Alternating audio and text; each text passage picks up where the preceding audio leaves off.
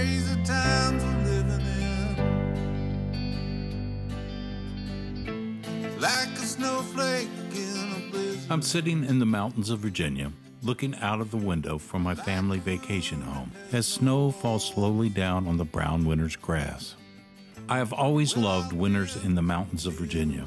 The snow makes everything feel quiet, like the sounds of life just stopped. It's here I decided to write my story. Not that I think I'm so important.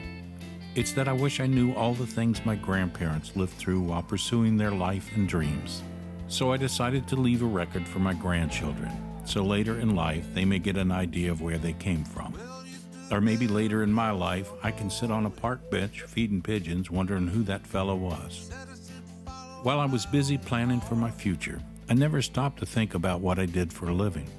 I just wanted to support my family and make ends meet. But I had dreams, big dreams, the kind of dreams you lay awake at night tossing and turning thinking about. When I was younger, I would spend time before going to sleep visualizing just how my dreams would play out. They would run over and over in my head, like watching a movie, rewinding it and watching it again. It always left me with an incomplete feeling. I felt I had a calling. I was meant to do something with my life. So this is the story of how I tried to follow that calling.